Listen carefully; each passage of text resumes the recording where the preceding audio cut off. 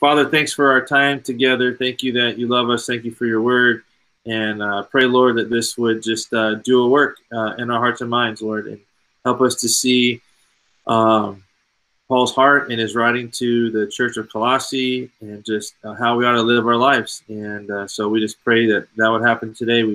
We ask that we'd have a heart and mind ready to receive your word. In Jesus' name, amen.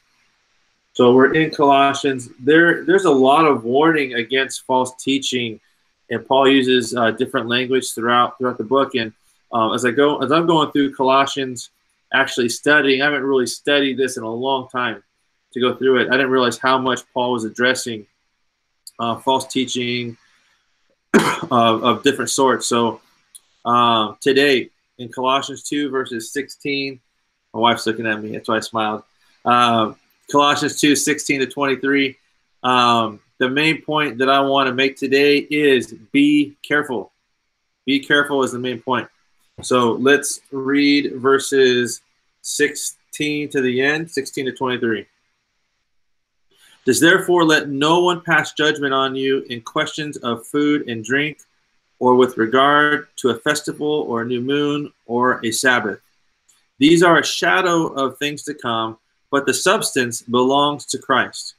Let no one disqualify you, insisting on asceticism and worship of angels, going on in detail about visions, puffed up without reason by the sensuous mind, and not holding fast to the head, from whom the whole body, nourished and knit together through its joints and ligaments, grows with a growth that is from God.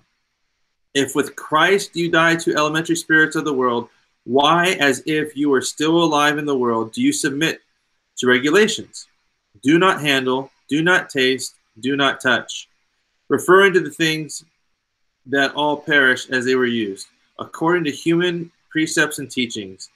These have indeed an appearance of wisdom in promoting self-made religion and asceticism and severity to the body, but they are of no value in stopping the indulgence of the flesh.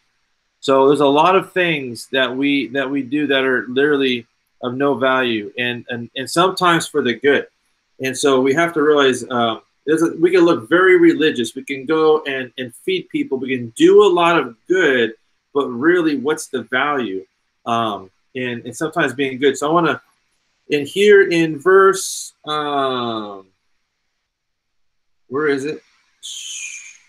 In verse 18, it uses the word asceticism. It says, let no one disqualify you, insisting on asceticism and worship of angels, going in detail about visions. I want to go back because a couple of days ago, I brought up that word and highlighted it. And the church, they weren't really having the false teaching inside the church yet, but it was all around the church of Colossae. And so they were dealing with people being legalistic. They were teaching asceticism, which is asceticism renounces worldly pleasures that distinct from spiritual growth and enlightenment, and live a life of absence or denial. So this is very common in like Hinduism, Buddhism, Judaism, Islam, etc. Even for the believer, if we look in the Bible here, we can look at the Nazarite vow, like Samson, not cutting your hair, not drinking wine. So we can look at those things, and those were the things that were challenging the church here. So point number one is in verse 17.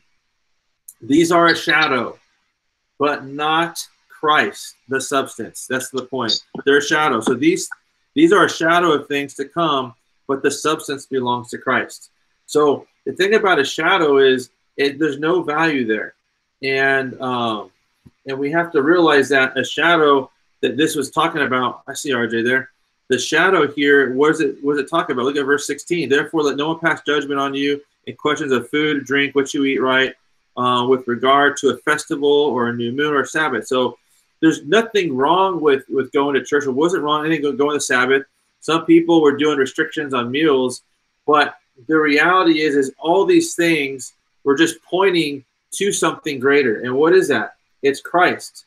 So Christ has to be the substance. We can get so caught up in being religious, and we can do things that, oh, I do this for whatever, but really some of these things are just shadows. They're actually a foreshadow. We look at even the Old Testament and some of the prophecies. We look at some of the foreshadows, and there's some value there, but all of a sudden we hold on to religiosity.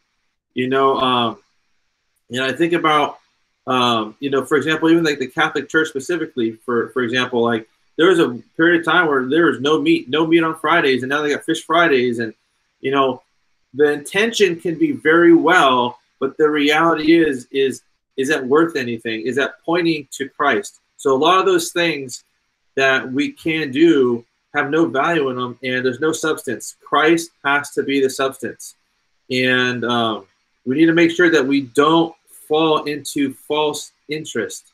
So false interest, the things that you and I would want, right? Like maybe people are running to a point where, hey, yeah, I believe that there's a God, right?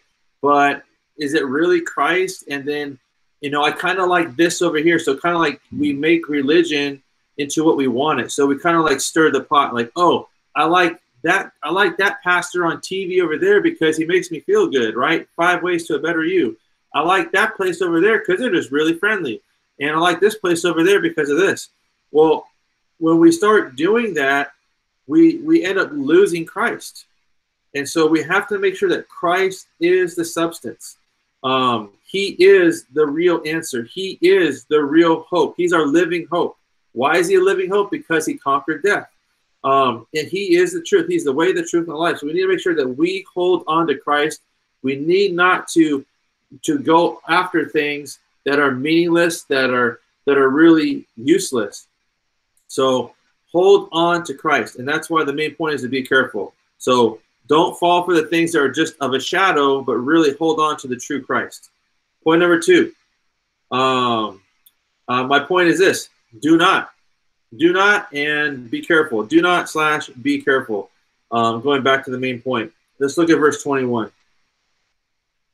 It says, do not handle, do not taste, do not touch. Pretty simple, right? And really, those were talking about things that are perishable, things that don't last, things that don't benefit the soul. And if we look at the verses around, let's look at verse 20. If with Christ you died to the elementary spirits of the world, why, as if you were still alive in the world, do you submit to regulations? So it's like, wait a minute here. If with Christ you died, why are you still alive to the world? Why are you still going back to the world? So we have to have this reminder that if we really have submitted ourselves to Christ, then why are we going back to those things? And it goes on. Do not handle, do not taste, do not touch, referring to the things that will perish as they are used, according to human precept and teaching. So, look, we need to be very, very, very careful about the things that we're handling, tasting, touching, like our senses. We have to understand we are emotional beings, and a lot of things can tug on the strings of our heart. And like going back to, let's say, church and worship. We could go to a place and, man, the quality of the music is great. You hear that one line, you're like, oh, man, I'm going through that situation. And then, yeah, and you're drawn. What you realize is those songs that we're singing have horrible theology. They're all about us. They have nothing to do with him. I'm a firm believer that the songs that we sing are connected to the theology that we believe. So if you're going to a place where it's all about you, hey, I walk upon the water and whatever, and I get this feeling, good luck. Honestly, good luck. The songs that we sing should tell about the theology that we believe. By the way, worship. Are we worshiping ourselves? Is worship singing songs that make you feel good? Worship ought to be worship. Worship songs ought to be songs, words that come out of our mouth that exalt, lift up the name of God. Holy, holy, holy, right? But really, we sing these songs that are about us and they're me-centered. So I find that in our mainstream Christianity churches here in America, that 80–90% of our songs are self-centered. They're about us. They're about a story, a situation. Very few songs that we sing are really exalting Christ. Now, we'll say this.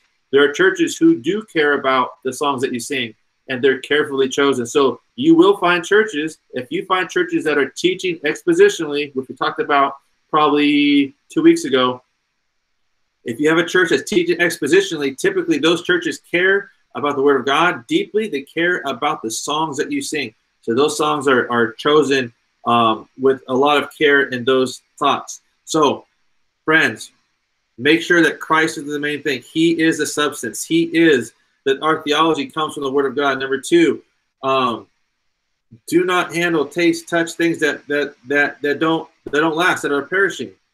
We need to make sure that and be careful that the things that we're handling, tasting, touching, that are going into our soul, that benefit the soul. We need to make sure that they are biblically sound and that they are enriching to our soul.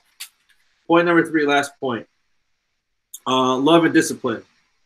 Love and discipline. Our motivation needs to be love. Our motivation for why we share the gospel is because we've been given this free gift of salvation. We've been given it. We've been demonstrated this love by Christ. And because we know that it is by grace that we've been saved through faith, we, out of our love for Christ and our obedience to Christ, we go out there. Our motivation is love. But I also put the word discipline, love and discipline. We need to have a love and discipline for Christ. Any person that I know that is having a fruitful life, whether it be spiritually, business, whatever, they are very disciplined. Last night I was showing my baseball guys the routine of Bryce Harper. Not that I like Bryce Harper or I don't like Bryce Harper or any of those factors, but there's video of him in his routine before every single game. Before anyone else is there, it's showing his work he does in the cage. Before he goes out to batting practice before the game. So I was just showing his routine and the discipline that he has. All these athletes, the guys you see on TV, they have such a discipline. I wish the body of Christ, including myself, would have such a discipline that we would say, hey, I got my quiet time. I got my time with the Lord. I'm going to read my Bible. I'm going to study my Bible. I'm going to memorize my verses. I'm going to do all these things. And by the way, being disciplined is good, but there's also that danger that discipline can lead to legalism, and also that discipline could lead to going through the motions, that we do it and check it off. Oh, read my Bible, got my verse for the day, did that, done. And it doesn't really mean anything. And that's why it goes back to love. Our motivation is love. And there's times, to be honest, it's hard to get up. It's hard to take the time to make sure that I'm growing spiritually. And it's all about abiding in Christ.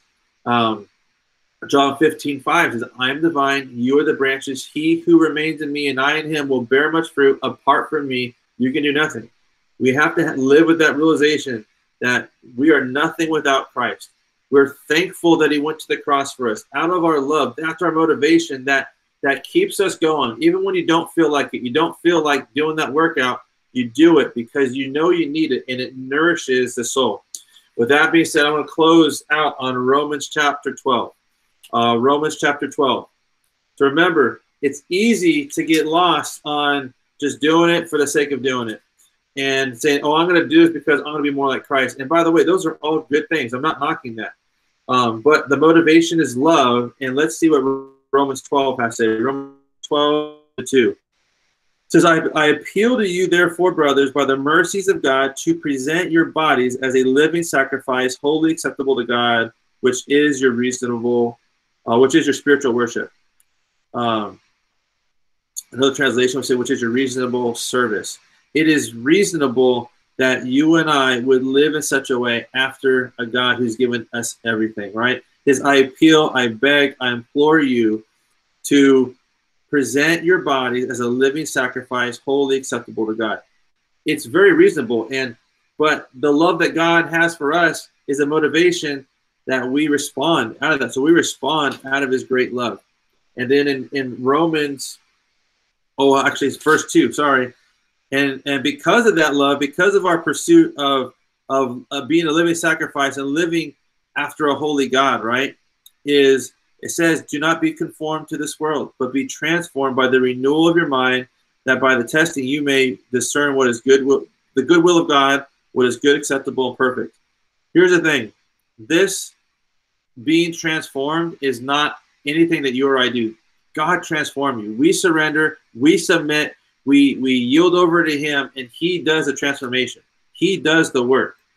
And in Romans 12, 9-13, check this out. In verse 9, Romans 12, 9, let love, there it is, let love be genuine.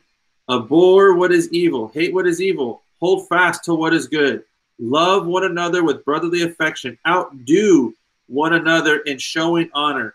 Do not be slothful in zeal. Be fervent in spirit. Serve the Lord. Rejoice in hope. Be patient in tribulation. Be constant in prayer. Contribute to the needs of the saints and seek to show hospitality. Man, if we're looking for that list, right? I think it's right there, right? Well, what can I do? It's right here. And it goes on in 14. The rest, I encourage you to read Romans 12. As we get off, go back and read Romans 12. But think about that. Here's a list right here. Love, let love be genuine. Abhor what is evil. Hold fast to what is good. Love one another with brotherly affection. Outdo one another, showing honor. Do not be slothful in zeal. Be fervent in spirit. Serve the Lord. How? Rejoice in hope. Be patient in tribulation. Be constant in prayer. Contribute to the needs of the saints and seek to show hospitality. What a great time that we have to do that, right? Right now, everyone's cut off from each other, but what a great opportunity we have to love others, to show hospitality, to be generous, give to the needs of the saints, and to love. We have an opportunity to love people, reach out, touch someone, but love, love, love. So be careful. Be careful of false religion. And by the way, all those false religions, you look at asceticism and all those things we talked about, all those things are centered around a me-centered gospel.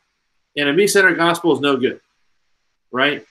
And so I want us to be careful of the things that are out there. Be careful not to do so much digging that you find yourself losing Christ. By the way, I believe once Christ has you, he can't lose you. Once you're saved, you're always saved. So it's a reality of you can't lose what you don't have. But be careful that you don't go to those other things that will distract you from the real thing. So stay connected to Christ, wrestle with the Lord, wrestle with the Word of God, and I hope you guys have a great rest of the day. Let's pray. Father, thanks for this time. Thank you for your love for us, and thank you, Lord, for Paul's heart for the church, Lord, and just the reminder to not get lost, not to get caught up in the things that don't matter. Help us to focus on you. Help us to keep our eyes on you. Help us to love one another. Help us to make sure, Lord, that we're spending that time with you based on the love relationship and not because we feel like we have to. And so, Lord, give us that hunger, the desire, the thirst for you and your righteousness. Help us to chase after a holy God. In Jesus' name, amen.